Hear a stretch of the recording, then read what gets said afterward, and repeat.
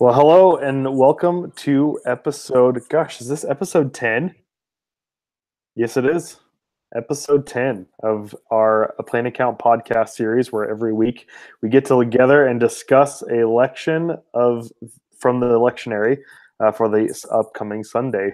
Um, Alicia and I were active on the message boards, as some of you may have seen, and we saw that many of you were heading towards the book of James in this next season. So we really wanted to pay attention to where you guys are headed, and we wanted to focus on James in our conversation here today. I'm still contemplating, honestly, whether I'm going to transition from Mark to James, so this conversation will be helpful in making that decision for me. But we hope that this... What? You're thinking about not preaching the gospel text? I know. Who are you? Yeah, I'm like 80-20, okay? 20% wondering if I'm going to move. So I needed to retain my salvation here. So my sanctification relies on this. No, I don't know. I am in Idaho. We kind of lead the Nazarene ship here, so I have to stay the true. Can we start over? I feel like we need... Okay, we'll just this is going to be a great conversation. I'm really I agree. And we need to... I think it's a really good transition from Mark's 7 to James 2, where the Pharisees tended to show that their leanings towards favoritism in regards to cleanliness and what they saw as unclean. And James really does take that conversation as center focus here. So why don't we dive right in, and I'll give this a read before we start discussing some of the things that's going on here. James chapter 2, verses 1 through 17. I'm going to read all of the verses, including those ones that are in parentheses there to shape our conversation. I'm going to read from the Common English version. My brothers and sisters, when you show favoritism, you deny the faithfulness of our Lord Jesus Christ, who has been resurrected in glory. Imagine two people coming into your meeting. One has a gold ring and fine clothes, while the other is poor, dressed in filthy rags. Then suppose that you were to take special notice of the one wearing fine clothes, saying, "Here's an excellent place, sit here." But to the poor person you say, "Stand over there," or "Here, sit at my feet." Wouldn't you have shown favoritism among yourselves and become evil-minded judges? My dear brothers and sisters, listen. Hasn't God chosen those who are poor by worldly standards to be rich in terms of faith? Hasn't God chosen the poor as heirs of the kingdom He has promised to those who love Him? But you have dishonored the poor. Don't the wealthy make life difficult for you? Aren't they the ones who drag you into court? Aren't they the ones who insult the good name spoken over you at your baptism? You do well when you really fulfill the royal law found in Scripture. Love your neighbor as yourself. But when you show favoritism, you are committing a sin, and by the same law, you are exposed as a lawbreaker. Anyone who tries to keep all of the law but fails at one point is guilty of failing to keep all of it. The one who said, "Don't commit adultery," also said, "Don't commit murder." So if you commit adultery but do commit murder, you are a lawbreaker. In every way, then, speak and act as people who will be judged by the law of freedom. There will be no mercy in judgment for anyone who hasn't shown mercy. Mercy overrules judgment. My brothers and sisters, what good is it if people say they have faith but do nothing to show it? Claiming to have faith can't save anyone, can it? Imagine a brother or sister who is naked and never has enough food to eat. What if one of you said, "Go in peace, stay warm, have a nice meal"? What good is it if you don't actually give them what their body needs? In the same way, faith is dead when it doesn't result in faithful activity. This is the written word of the Lord. Thanks be to God. Thanks be to God. Well, there seems to be quite a bit there. I think one of the first things that sticks out to me as I'm reading is how different James seems to be approaching the law than Paul does. James seems to have more of a positive approach to the law of Israel, than Paul seems to approach the law. Did you notice that in the reading of that passage? Yeah, I mean, I think Paul really approaches the law super faithfully. Like he cares a lot about the law and the way that that shapes the people of Israel and the way that that continues to shape the new Christian church. Yeah, so I don't know if I would use the terms like positive and negative, but I do think it's super clear that they approach the law differently. Right. Yeah. Right. I think that's what I was more pointing out, is that he, in regards to Gentiles being faithful to that law of Israel, James seems to have more of a, maybe to not use the word positive, just more of an encouragement there than I would feel from Paul encouraging the Gentiles to be faithful to that. I don't know. That was just one of the things that seemed to stick out. Where would you start in regards to his message on favoritism here? Oh goodness. There's a lot going on in this passage and so much to say about it. I think it's really interesting that James points to favoritism as a particular offense against the faithfulness of Christ, right? That in some way to show favoritism to one social class over another, particularly to show favoritism to the rich over the poor, like in some ways denies the faithfulness of Christ. And I think that that's really interesting where we start there, that when you show favoritism, you deny the faithfulness of our Lord Jesus. And then later on in verse 7, when you act in that way, you insult the good name spoken over you at your baptism. So you deny the faithfulness of Christ that's then expressed in the body of believers. And you deny your like new identity, or you deny faithfulness to your new identity as a people of God.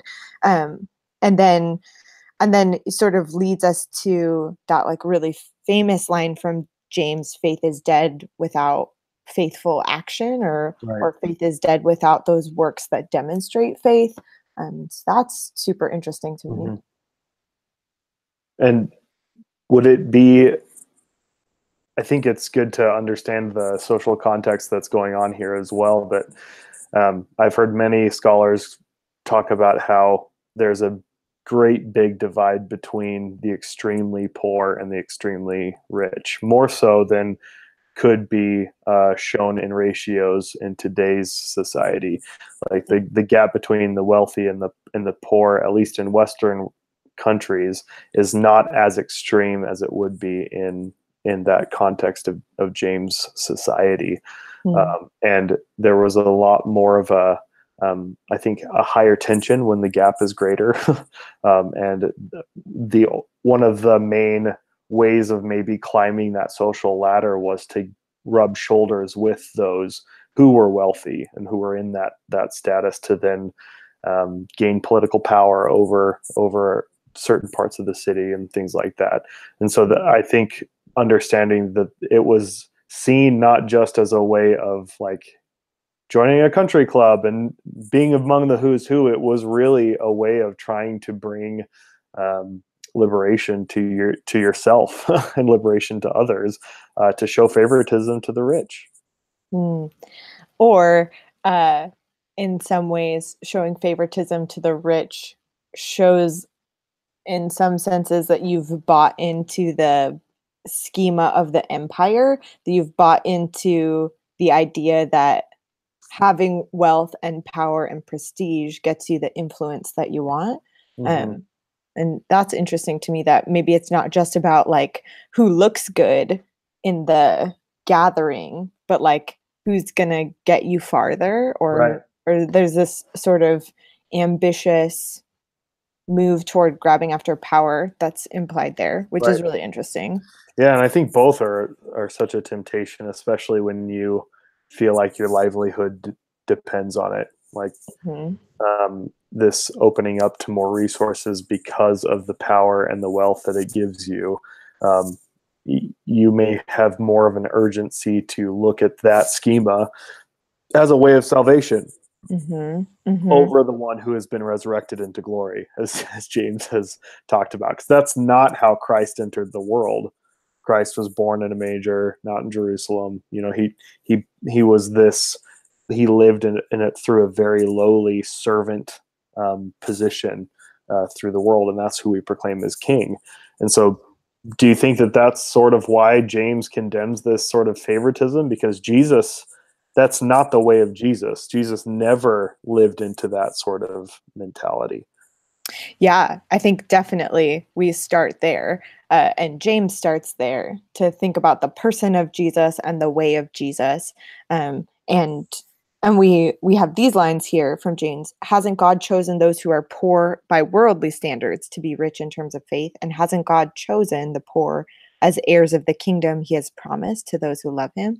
So we get the sense that instead of favoring the rich, God in some really specific ways favors the poor and chooses the poor and lends special attention to the poor. And I think that's one of the things James is trying to use as a foundation to call these people back to some faithful action, to say, God chooses the poor, you ought to as well. So could, hearing some of my more devil's advocates in my congregation, couldn't you then say that this is advocating for a particular favoritism to favor the poor over the wealthy? And he's speaking towards a specific type of favoritism here. Yeah, I suppose you could say that. That's one way to frame it. But I think another way to frame it is to say that maybe to return to the idea of like the schema of the empire, or the way the empire or the world sees things, says like, if you are rich, you are blessed. If you are wealthy, you are favored, right? That there's clearly some sense of correlation between blessing and favor and prosperity and physical signs of wealth, right? But instead, Jesus invites us into a different kind of kingdom, a different kind of schema, a different way of understanding what God's world is really about. And that pays no attention to those outward signs of wealth and status and prestige. And yeah, so I think the pushback is to say that to turn special attention to the poor is a particular kind of favoritism. But I think when we look at the model of Jesus, we see that Jesus is advocating just a different way of seeing. Right. It's not like, well, to talk about maybe the last will be first kind of language and the ways that we see Jesus flipping things on its head. It's not like Jesus hates rich people, right? Like Jesus pays attention to them as well. Right. Jesus just isn't swayed by their consequence or their power or what they can do for him. Like Jesus isn't interested in any of that, because that's not the kingdom that Jesus belongs to or the kingdom that Jesus proclaims, right? And so then as the people who follow Jesus, we are also not swayed by that kind of consequence or glamour or prestige or power. Like none of that holds any interest to us, because we don't belong to that system, to that schema, to that way of being in the world. Right. Yeah, I really like that approach a lot. So it's not necessarily, because Jesus doesn't use the poor people for their influence as a means to an end either. Right. Yeah. Because the poor folks, the folks who are poor that Jesus spends time with, aren't like an object lesson. Like he's not using them as some sort of like, oh, look at these people, so poor, so rich in faith, right? He like, does sound like that though. I mean, he's yeah, like Jesus always sees people and their deep humanity and who they are, who who they will become. Like Jesus isn't interested in these like outer signs of wealth and power, Right. or lack of wealth and power. Like either way, they're inconsequential. Yeah. So I think it's helpful to remember that we're talking about the layers beneath these like placements in the world, if that makes sense. Yeah.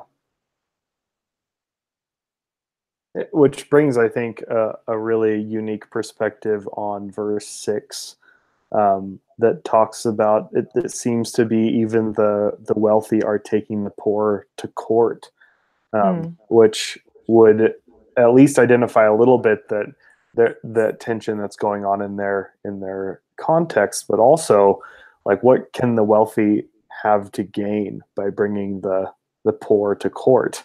It would seem as if they're a means to stable, because when you have somebody in debt, you have constant money coming in to you, right? And that's at least what I would think in some of the readings that I've done, is that if you take a servant to court, like some of the parables that Christ uses, they exploit that poor person for the rest of their life in that debt that they need to pay off.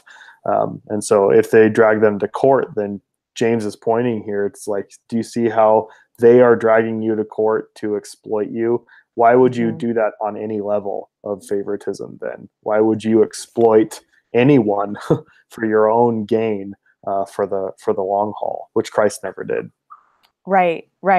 And I think that maybe points us back to verse 4, showing favoritism among yourselves has you becoming evil-minded judges. Like, that's a really interesting phrase. And to me, it suggests that there's something to this, like, if there are evil-minded judges, are there good-minded judges, right? Like, what's the difference between judging with an evil mind or from an evil intent or malintent, and judging with good intent or having like good discernment, I suppose we could say. And I think it comes back to this, like who are you and how can I use you? What can you give me? How can you extend my power and my reach and my influence? That's sort of like ambitious and self-serving kind of judgment, because it seems like that's what these folks are doing. And also, I mean, I think we can all admit that we've done that before. You're at a networking event, you're like, who can help me get the furthest, right? Like everyone thinks that way in some sense, but it seems like James is saying that's evil-minded judging, right? Like, instead, we ought to be saying something different, or having some other way of judging or discerning or filtering the folks that we encounter. And he seems to put Jesus as an example, like Jesus who eats with everyone, Jesus who responds to everyone with compassion. That's so good. Where should we head next, with that as our springboard in this passage?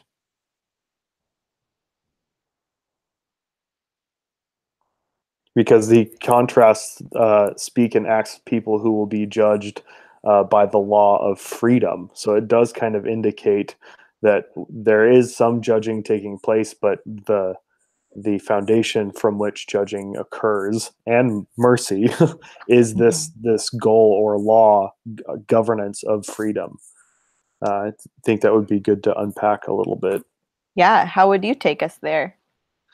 Well, as I said at the beginning, he has this very great encouragement of abiding by the law, and James almost says it without coming out and saying it, that the spirit of the law that was given to the people were for the needs of the people. It wasn't as Jesus would say, Sabbath. People weren't made for the Sabbath. Sabbath was made to meet the requirements of the people, and James really does have that sub narrative here about how the law of freedom really needs to govern how we judge and show mercy to one another. That the law wasn't made. The people weren't made to meet the requirements of the law, but the law was made to meet the requirements of people. And that's what Jesus really embodied in his life. And so as we look at those laws and we should have an intent in keeping them all. That we shouldn't isolate murder and adultery as like, well, we can commit one and not the other, but as this one cohesive spirit that God gave us to shape us and give us freedom. That if we abide by these laws of God, then freedom naturally comes about in our relationships with one another. I hear notes of speaking against saying our religious life is our own private individualistic endeavor, that it really does have a deep relational component. And James is really speaking to a deeply relational faith rather than one that just says, well, that law is good for them, this law is good for me, and we'll see how this works out. That doesn't really work out that way if we have this this kind of varied approach to, or maybe a stark relativism when it comes to God's law, is it only relates to myself. We need to understand how it relates and impacts those who we may not even understand the world through their perspective. How are we going to work together in carrying out that law of freedom? Yeah, and then is that spirit of cohesiveness, that community, is that part of this good name spoken over you at your baptism, that you're baptized into the body of Christ, like into that spirit of freedom, into that spirit of community, into that new life and new way and new being. Like I think that those are connected as well, that Absolutely.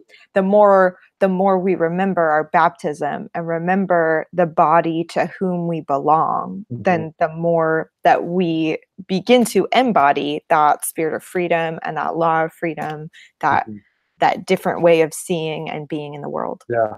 And the beauty of that is that when you start to embody and see through that way of freedom, it naturally pours out and inherently suggests that freedom will be granted to others through your living and application of that.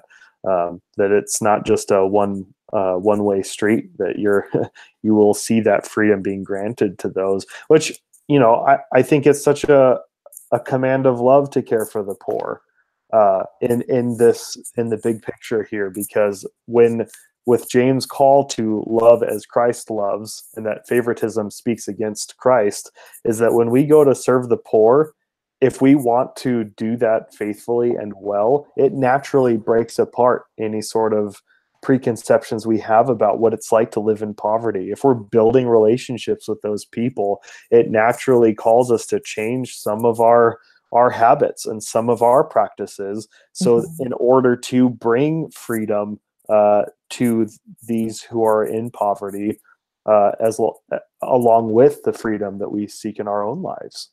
And I'm convinced more and more that God doesn't tell us what to do unless it has our best interest at the center of it. Like every single command has our best interest at the center, even though it sucks to obey sometimes. It's always for our best interest. I can say sucks on a podcast, right? I think so. I think you just did. So okay, good.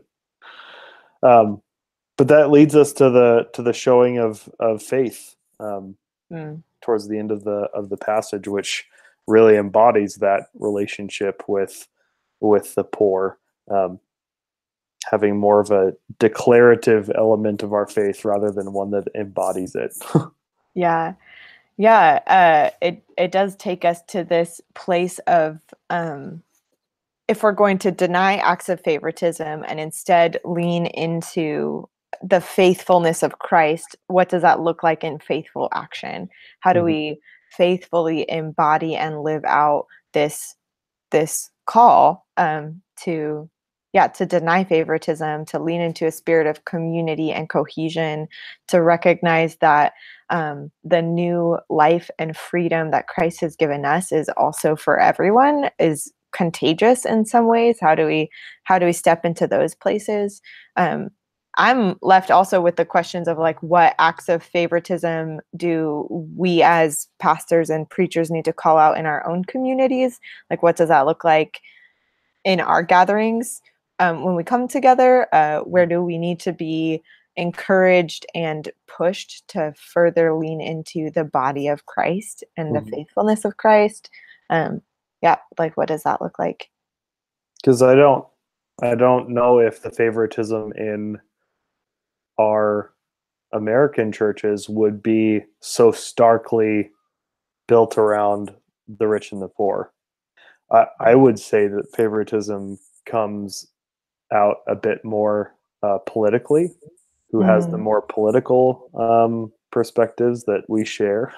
They would show favoritism to those who maybe think that way, think like us, rather than think in different ways. Generationally, we like to kind of gather around those who are in our same age range, and we've seen in recent history, racially is always such a stark tension that we show favoritism to those who maybe look and sound like us in some significant ways. So I may be incorrect in that it would not be as stark with the rich and the poor because there's not such a huge gap, but I tend to see favoritism shown towards those dynamics. I think the one you've forgotten is gender. I think we show a lot of favoritism toward other kinds of power dynamics. I think also maybe it's fair to recognize that both you and I serve in pretty unified communities, right? Like I think you would classify your context as fairly like middle class in Idaho, more or less. Is that fair? Yeah, middle class, rural patriotism. Yeah. Yeah, and then my community is a very poor community. Like our Sunday morning gatherings are built around food distribution because my people are poor and hungry. And that's pretty. We don't have rich folks coming into our services on Sunday. Like we're all poor. So I don't think the favoritism is shown toward like rich and poor, but it is, I think, shown in other kinds of ways. Like I think I've mentioned before on the podcast that I serve a multilingual, multi-congregational church. And so I pastor the English-speaking congregation, but my folks speak different languages at home. Tagalog and Mandarin and Spanish are the ones that I hear in the fellowship hall. And so those communities gather together like around their own tables, right? They gather with the folks who speak their same language, who look like them. I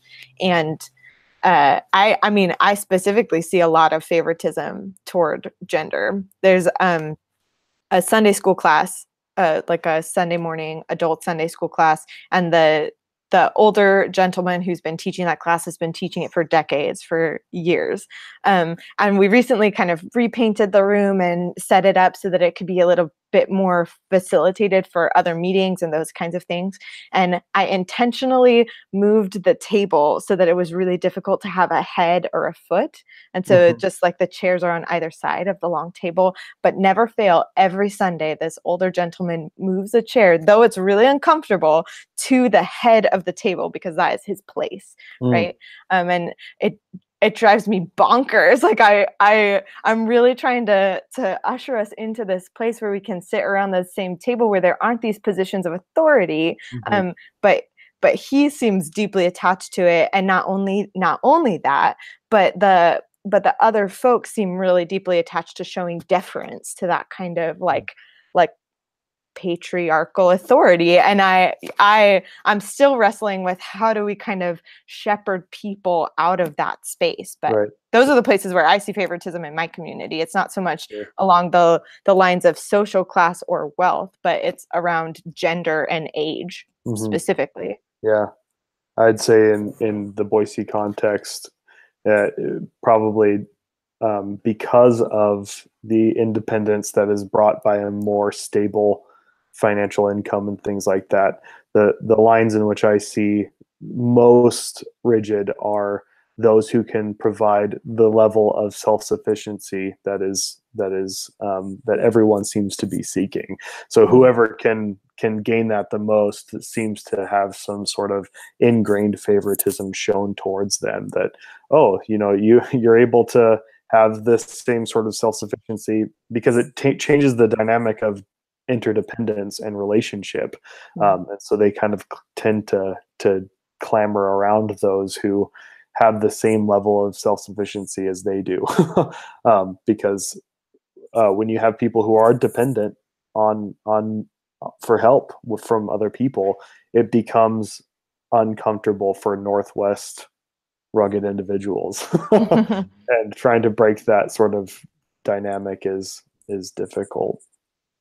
Well, I think using the contrast of our communities, I think, is really helpful in looking at the last few verses here, 14 through 17. A couple of Sundays ago, I talked about how we seem so intent, especially in the culture of social media and news. We hear a lot about people declaring their faith and like what they believe, and very little, not just very little desire on embodying that and living it out, but there's so much focus and attention on declaration from the audience that there almost seems very little questions being asked, like, well, how are they living that out though? Like, how do we see that playing out in their morality or the way that they live their lives? It just seems to be all about how well we can advertise this and to do it well. So I use the example of Michael Scott declaring bankruptcy, in the middle of his office. And he's like, he yells it to the whole room and says, I declare bankruptcy. And then he's cutting up his credit cards, and Oscar, the accountant, comes in and says, you can't just yell bankruptcy in the room and expect anything to change. And he's like, I didn't yell it, I declared it. Right. So like we seem to fit that sort of model, at least in American Christianity, where we get really focused on declaring our beliefs to the government or declaring our beliefs on Facebook. And we don't tend to know how to live that out with a result of seeing people liberated, with a result of seeing the hungry fed and the poor cared for. And that's at least what I see in my local context. How would you see that playing out in yours? Yeah, I think it's easy for me to see folks with deeply compartmentalized lives. So they come on Sunday and they care about feeding hungry people. I'm just not sure how that's working out in the rest of their lives. And again, this is with like giving some grace and some understanding and flexibility my people who have low self-esteem or a low sense of self-efficacy. Like they just don't feel like they can do much. So a big part of my work as their pastor is to tell back to them their stories that are worth celebrating, and to help them gain this sense of understanding who they are and what they can do and who they can be in the world. I think that points us to some of the words earlier in our passage that if we're going to be grounded in this love your neighbor as you love yourself, right? Like you have to have this proper understanding of who you are, who God says you are, who God calls you to be and to become. And I think if we can start there, then we can begin to move from like a mentality of scarcity or like I have to get mine or take care of myself, and can move to this place where we're communally involved in each other's well-being, where we're looking after each other and caring for each other. And I'm seeing some of that, but it's hard to move from this place of fear, of scarcity, or of like I got to take care of me and mine, into a place of that law of freedom, where you're free to look after each other, or you're free to trust the community to be responding to your needs, where you're free from that worry or that sense of scarcity. I know I've used that word a couple times, but that's the one that just kind of keeps coming to my mind. No, absolutely.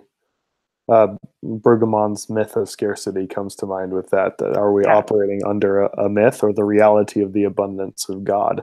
Brene Brown as well is a good place to start a sort of like inner inner default setting of your mind where you just Right.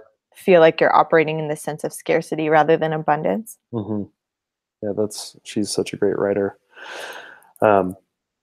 So I think, at least in regards to myself, maybe what I'd suggest the preachers listening is that it's important to ask our communities where our priorities lay in regards to who we might have default favoritism towards. And in coming out of Mark 7, as I did last Sunday, they're already thinking about who are we tempted to call dirty, and see our own hands as clean, when who doesn't have dirty hands, and to see how there's not really as much of a preference to be shown when all of those boundaries are broken down and we are seen for who we really are.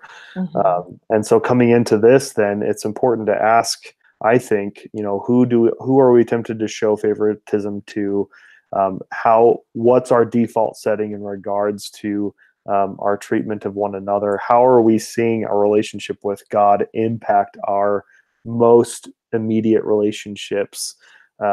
And does our faith result in people being fed? Does our faith result in the impoverished finding a different way of life through the way that we live our own? But I think most importantly, as it is for me every Sunday, is how am I tempted to do that? How do I see my default settings maybe lead more towards my own freedom rather than a corporate freedom? How does my 21st century male Idahoan American perspective not lend itself to the perspective of the kingdom, and seeing the ways in which they differ and seek the faithful way? I think once those questions are really wrestled with in my own heart, I'm able to get up and speak authentically about this to my people. Yeah, that's so well said.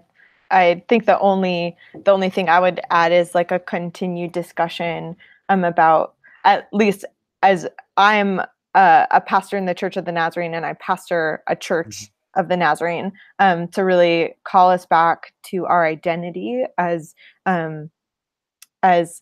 ones who give special attention to the poor, and to speak about our roots and heritage and identity there. I think in my community in particular, we have some of the raw material, but we need a lot of like theological framing to help us find some roots and some grounding in that kind of work. So for me, this passage offers a great opportunity to do some of that like doctrinal work. It's not always so like easily packaged, to speak to some of that like theological foundation. So it's a great opportunity for me. Yeah, that's really, really well said. As a holiness people, this should fit exactly into who we are aspiring to be as the Church of the Nazarene. That's really good. Well, any other closing thoughts as we wrap up our conversation? I mean, I think that we've covered quite a lot, a big spectrum of things. I would just remind folks that we've got some commentaries coming onto the website. So go visit A Plain Account and read some of those commentaries there. If you're preaching through James, let us know. Shoot us some questions, send us what you're wondering about or things you're working through. We'd love to be able to bring those on air and to talk about them here on the podcast next week. I think we'll be in James through the end of September. And I forget what our final tally is, but on the message board, I think we've got maybe 10 pastors who chimed in to say, hey, we're preaching through James for the month of September. So we'd love to hear from you all and see what's on your hearts and minds and how we can continue to be a support, digging into that in conversation. Absolutely.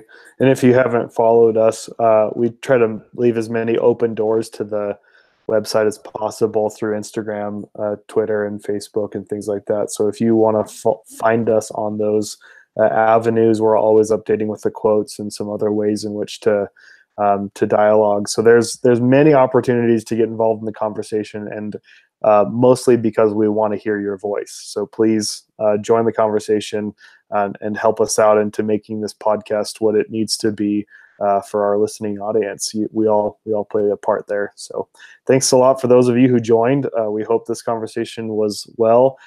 Please give Alicia and myself some feedback as we're working to make this podcast what it needs to be. And Alicia, thanks again for your insightful conversation. Thanks, Ben. And peace to all of our listeners. We're praying for you as you bring a faithful word to your people. Yeah. Peace be with you as well.